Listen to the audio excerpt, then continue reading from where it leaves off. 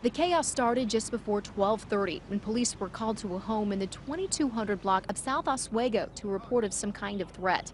When police arrived, they saw the suspect come out of the house with a gun pointed at another man's head.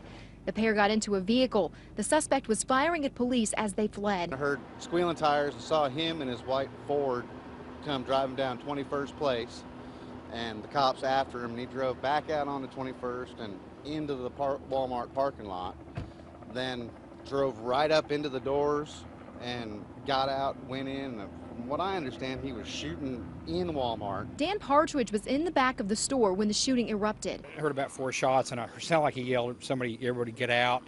So I hoofed it around the corner, came out that door right there, and just headed down the street. The gunman ran to Honda of Tulsa, where he tried to carjack a man who he shot to death.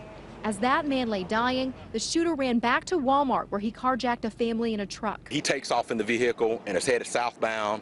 At some point, he's still firing rounds at officers. He crashes the truck. As police surrounded the truck, a single shot was heard. The special operations team finds the man dead in the truck. Police don't know if he killed himself or if he was killed by police gunfire.